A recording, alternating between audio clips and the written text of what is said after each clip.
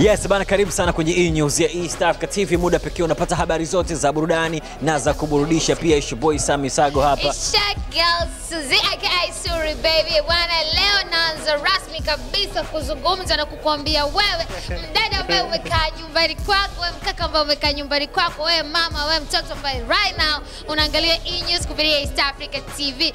Bwana Mazda Salon ambayo inapatikana pande za Mikocheni kwa Usama ndio wamesimamia mpango mzima wa muonekano wangu siku ya leo.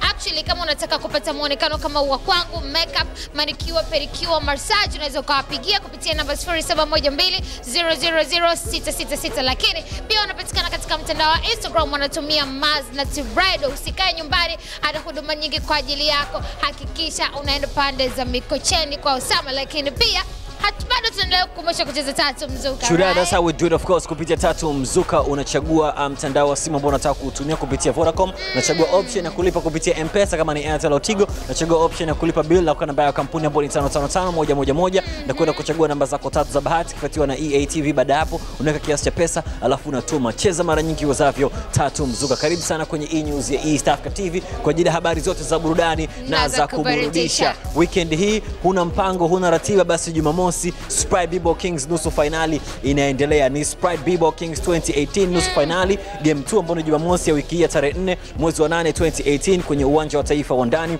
Dar es Salaam kuanzia saa 10 jioni mpaka saa 2 usiku. Unawashuhudia mchenga B-Ball wakicheza dhidi ya Portland pamoja na team Kiza dhidi ya Flying Dribblers. Na wote wanakutana kwa ajili ya game 2. So tunaangalia kama wataforce game 3. So far itakuwa ni most of interesting games katika Sprite B-Ball Kings kwa sababu tayari mchenga umeshaelewa tayari. Mchenga na Flying Dribblers wameshashinda game 1, umeshaelewa. So team Kiza wakishinda game 2 ina maana na force nini game 3 ambayo inakuwa ni wiki ijayo. So far naweza nikasema kwamba Sprite B-Ball Kings imepamba moto. Unapata updates zote kupitia www.eatv.tv/bball. Kwa nasema wewe uko timu gani? Mimi of course kupitia jingo yangu ambayo nimeshaifanya niko Portland. Umeshaelewa na Portland wamefungwa na mchenga. Kwa sababu Portland wameshafungwa na mchenga game 1, tunataka kuangalia game 2 watakavyofanya. So ni Jumamosi hii of course utaki kukosa Sprite B-Ball Kings 2018 powered by Sprite. Q yako kwanza East Africa TV na East Africa Radio. Kama kawaida of course ni time ya kukupa zile updates ni kitu gani ambacho leo utakitazama na kuburudika nacho kwenye ENEWZ ya East Africa TV. Yes bana, leo kwenye ENEWZ ya East Africa TV na story kubwa ni kutoka dunia ya filamu Tanzania, Bongo Movie. Duma anasema kwamba hataki beef na msanii yote wa filamu. Sikuweza kutokea kwenye hiyo uzinduzi, sikana kama na ugomvi na mtu au nimevimba, no. At the same time pia Beka Ibrozama yuko tayari kurudi kwenye Bongo Flavor as a solo artist na ametoa onyo. Ni onyo gani amelitoa? Kama kuna mtu anajiita Beka inabidi aache kwa sababu mimi ni fundi. Mimi najua nini ninachokifanya. Stay tuned for that. Leo kwenye KKM kutoka katika mitandao, what's been trending in Bongo ni harusi ya mdogo wake msanii mkubwa tu wa Bongo Flavor Ali Kiba na Abdu Kiba, na mzungumzia Zabibu Kiba. Na kwenye hizi video mbili ambazo tunakuonyesha hapa kwenye KKM, basically tunamuonyesha Zabibu Kiba akiwa na mume wake Abdi Banda wakiwa wanaingia ukumbini pamoja na Ali Kiba. Yes, na mke wake. Lakini surprise ni kwamba kumbe mke wa Ali Kiba bwana ni mjamzito na Ali Kiba anategemea kupata mtoto soon. Umeona? Ujaona? Mbona kama ni nguo tu kubwa amevaa basi. Labda mwili umeongezeka kwa sababu sasa hivi ana boyfriend mwenye pesa nyingi, anamlisha sana, ana mume mwenye mkwanja mrefu na issues zingine guys. Mimi ni mwanamke, she is pregnant. Lakini pia kitu kingine ambacho kimetrend bwana, design kama watu kwenye mitandao ya kijamii wameponda muonekano wa mume wa Zabibu Kiba. Hapa namzungumzia Abdi Banda. Au ukimwangalia hapo amevaa suti fulani hivi, watu wamesema ile suti imekaa kawaida sana, yani haikutakiwa iwe vile. Ni mtu wa kawaida, so kwa nini asivae suti ya kawaida? Ni mchezaji mpira, labda tulikuwa na expect kwa kitu kikubwa zaidi ya vice suit fulani vya amazing, you know, na ni siku yake, you know what I'm saying. Mimi nadhani kwamba mwenyewe alikuwa anajua anaoa, akajipanga na ile suit ambayo amevaa ameipenda. Sawa, lakini iko kawaida sana. Bana mtu aache bana. Tunawatakia kila laheri kwenye ndoa yao Zabibu Kiba pamoja na Abdi Banda. Hii ni ENEWZ ya East Africa TV.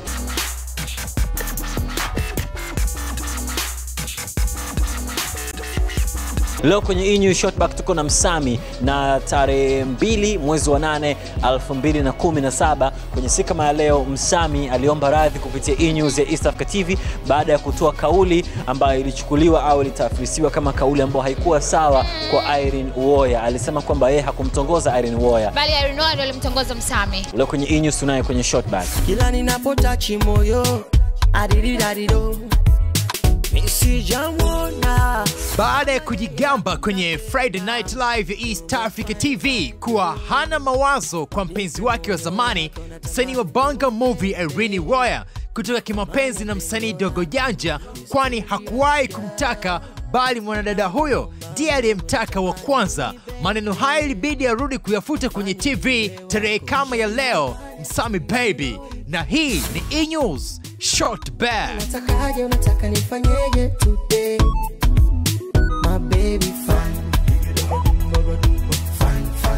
Agosti 2 mwaka 2017, msanii wa Bongo Flava Msami Jovan aka Msami Baby aliamua kuomba radhi kwa kauli yake ya kusema kuwa Irene Uwoya ndiye aliyemtongoza kumtaka kimapenzi na wala hakuwa na haja ya kuwa naye, na ndio maana hata kama yuko na Dogo Janja hana maumivu. Your body is so sexy, call me when you miss me. Long time manzi mina kuzimia. Tinga tinga link call me shabalansi. Shabarabadabar pendo navo dansi. Kwenye kamera za ENEWZ hii ya East Africa TV, Msami alisema asingependa kuona mjadala huo unaendelea kwa sasa, na anatamani kuona mashabiki wa Irene waendelee kushabikia kazi zake na mashabiki wake pia waendelee kushabikia kazi za Irene, kwani ndio njia kuongeza fan base. Labda nimeongea vibaya, nimemkwaza mtu, I don't know, lakini I say sorry. Naomba nisamehewe, mimi ni mwanadamu, labda naweza nikawa nimelopoka, lakini na kubali Irene. Msami Baby alishawahi kuwa kwenye mapenzi mazito na msanii huyo wa Bongo Movie Irene Uwoya, ambaye kwa sasa ni mke halali wa msanii wa Bongo Flava kutoka RCT Abdulaziz Chande aka Dogo Janja, waliofunga ndoa Oktoba 28 mwaka 2017. ENEWZ Shortback. Takigamba. Shorty, you the baddest when you roll it, yeah. Rapa girl, kwani unataka nifanyeje today? Rapa girl, my baby fine.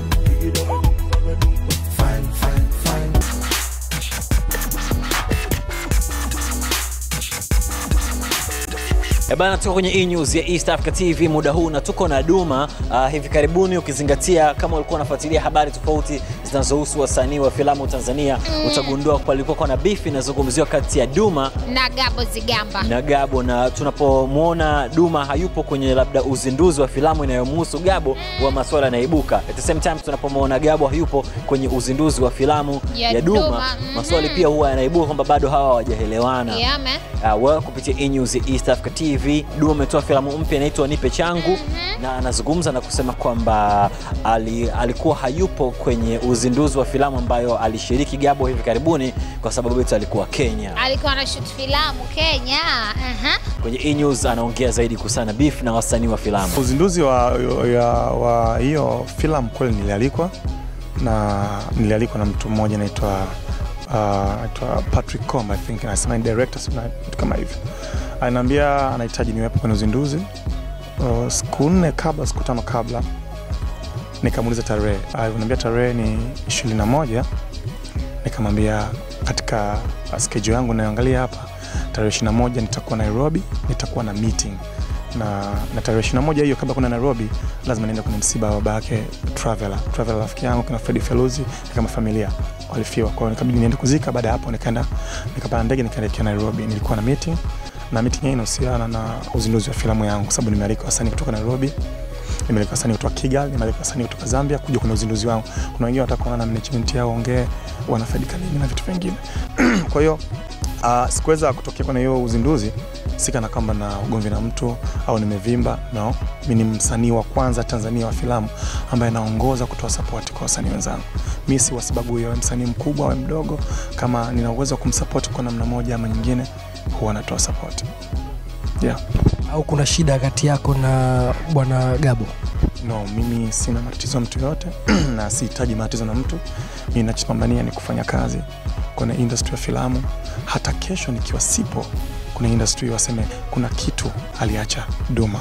So every day wanapambana kuangalia industry nawezaje kupambania itoke nje ya mipaka ya Tanzania. Hilo ndio lengo langu. Kila siku nasema hata kwenye media. Na najitahidi kupambana, nashukuru waandishi wa habari, nashukuru wasanii wote, nashukuru mashabiki wananisupporti sana sana sana. Biki wewe mbona ni kijana mdogo? Yaani wewe brother Paul umenitoa baa pale kuja kuniambia biashara hizi. Kwa hiyo nakuuma sana mimi kwa some boy, yani unakunja ile ngingi, yani au sio ka Joseph Mteme.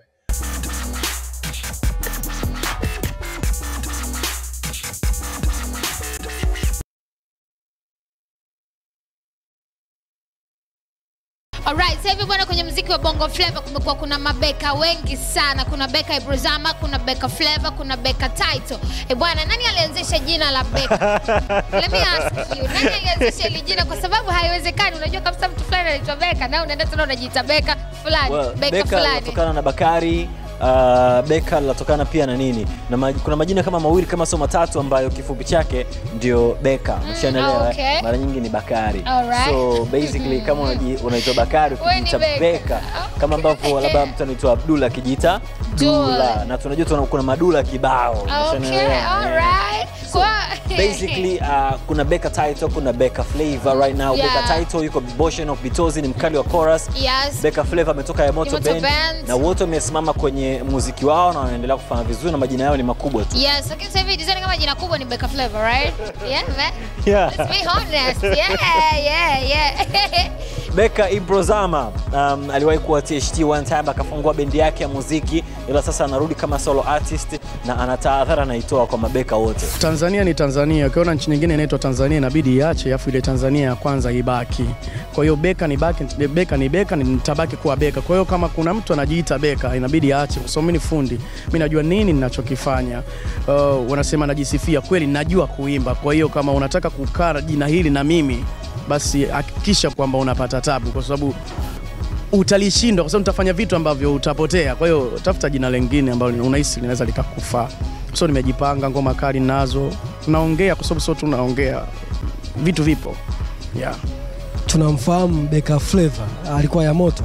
Sasa hivi anafanya kazi zake peke yake na amelibeba hilo jina, na pengine watu wanadhani analitendea kazi kwa kazi zake nyingi zaidi. Ungependa kumwambia nini Beka Flavor? Ni vizuri, ni mpambanaji mzuri na anajua sana. Ni wajina, lakini kwenye jina sasa la muziki inabidi alibadilishe. Kwa sababu sitaki kuongea sana, tutajua nani atabaki na hilo jina. Kati ya yeye na mimi nani atabaki na hilo jina, sitaki kuongea sana. Ana mashabiki wake, ni mwanamuziki mzuri, kwa hiyo tutajua hapo mbele nini kinaenda kutokea. Yeah. Na Beka Title? Yaani ukijijua unajiita Beka, tuachana na hilo jina, jiite tu Musa, Michael, hivyo achana na hilo jina tu. So mwenyewe nimerudi kazini, nimeamua kuja kufanya kazi. Yeah. Tafsiri kwamba mwenye jina amerudi kazini. Mwenye jina amerudi kazini, fundi nimerudi kazini. Oh mama. Ya vitu kama hivyo, sasa unakuwa jina langu wewe. Lazima ubadilishe jina mzee. Badilisha jina, majina yako mengi wewe.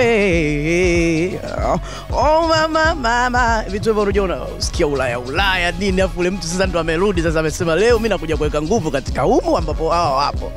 Acha jina libaki na jina langu, tumia jina lingine. Sikuforce kama mbishi basi. Watakula za uso sio mwaka huu. Siongezi sana, tukikutana kwenye 18 tunaweka, utabadilisha mwenyewe. Pengine ilikupa shida au inakupa shida kwa kuwa wakina Beka wengi inakupa shida kidogo? Watu wanajua Beka kwa sababu wanajua Beka huyu uko hivi, Beka huyu uko hivi, ila nazungumzia tu kwamba jina ni lile, mtu wote anaweza kujiita jina Beka, lakini vile kazi yako utakayoifanya nzuri ndio utabaki kuwa na lile jina. Najiamini na ninachokifanya na yeye anajiamini katika kila anachokifanya. Tutaona nani atabaki na jina hili. Mimi nimejipanga vizuri, najua nini nifanye. tutaona hapo. Nasema wiki ijayo naachia video yangu, ni video nzuri ya kisasa, nyimbo ya kisasa, style hizi ambazo wanazofanya wao. Kwa na mimi nitakuja, naomba sana support kwa mashabiki wangu, media zote ziweze kusupport kile ninachokifanya ili tuweze kufika. Asili yake lewa, lazima ukumbuke nyumbani wapi ulipotoka.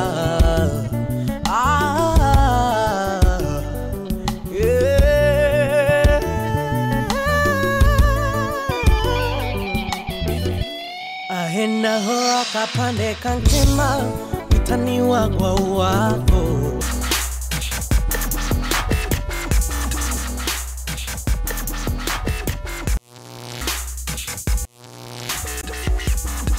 Yes, leo kwenye cheche tumeingia mtaani na mic ya ENEWZ ya East Africa TV. Tunaangalia watu maarufu na wasanii tofauti wa rap, wa bongo flavor wanataka kuwa viongozi Tanzania, si ndio? Yes, je, unahisi wasanii wa Tanzania wanafaa kuwa viongozi? That's a question. Yes, mashabiki wao ambao wanafuatilia kazi zao za sanaa mtaani wamezungumza leo kwenye cheche. Unakuta huku msanii unakuta huku msanii kwenye mazingira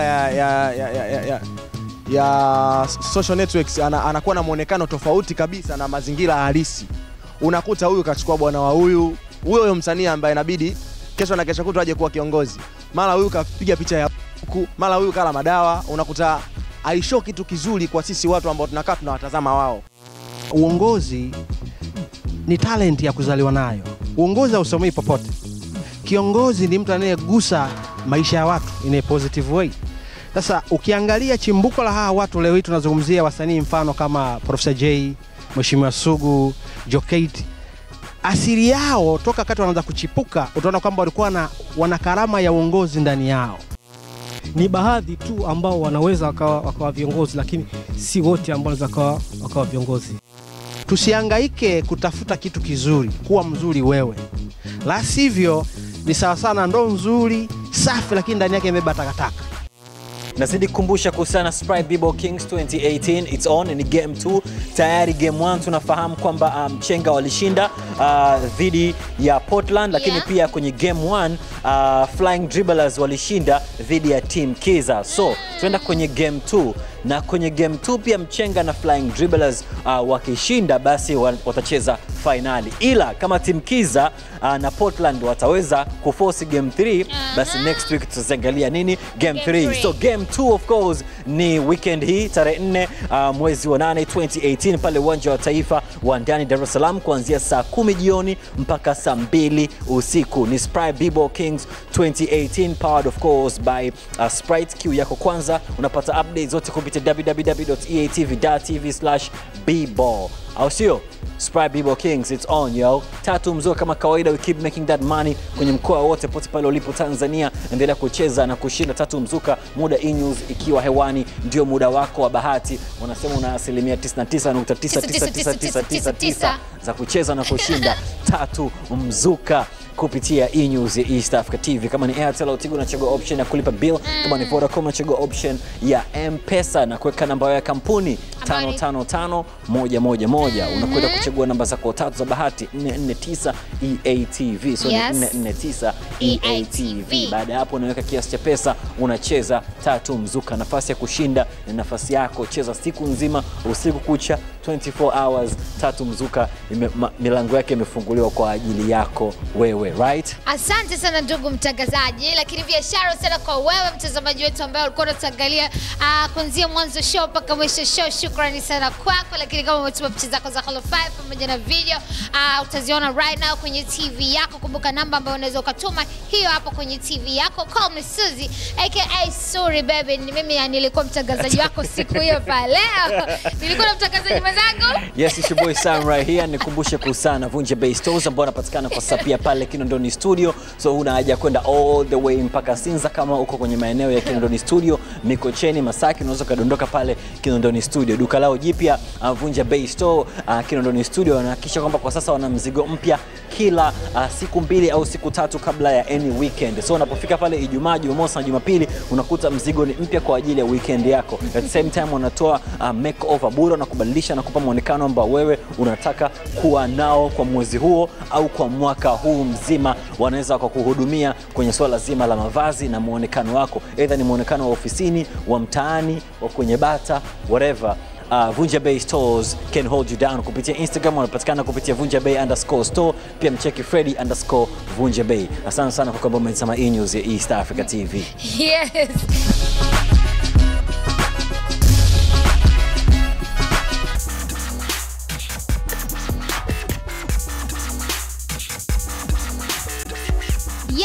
Mambo vipi? Ni ajeni time ya Halo 5. Huyu hapa anaitwa Precious Karunga, anasema anatokea pande za chuo cha afya Mpwapwa. Anapa Halo 5 baba yake na mama yake wakiwa Mpwapwa, Auntie Irene wa Ubungo Dar es Salaam, kaka yake Ran pamoja na mdogo wake wa Tusim ambaye anakwenda kwa jina la Jocelyn, na wengine wote ambao wanaangalia ENEWZ Halo 5. Mwingine anaweza kwa kusema Halo 5 Suzy, mimi namwambia Halo 5. Anaitwa Rukia kutoka pande za Tegeta, anasema anawapenda wote wanaoangalia EITV. Halo. Kwa mwisho ameweza kwa kusema anaitwa Domitila, anasema yuko pande za Babati, anawapa hai marafiki zake wote, bila kumsahau Emil pamoja na Sam na wengine wote ambao wako Dar es Salaam. Nawapenda wote.